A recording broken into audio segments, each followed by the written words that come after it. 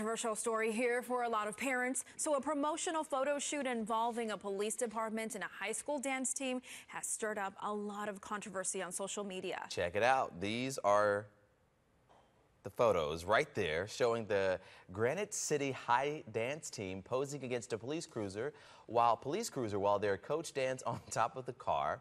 The school superintendent said the photo shoot was supposed to be done in a positive light, but turned into something much more provocative. This was a promotion which should have been one that the kids could have a lot of fun doing it along with their coaches, along with the police, without anything even bordering anything inappropriate. It looked clearly like there were some bad decisions that were made here. I don't get it. Well, the superintendent said the district will determine if the students and the coach will face any disciplinary consequences.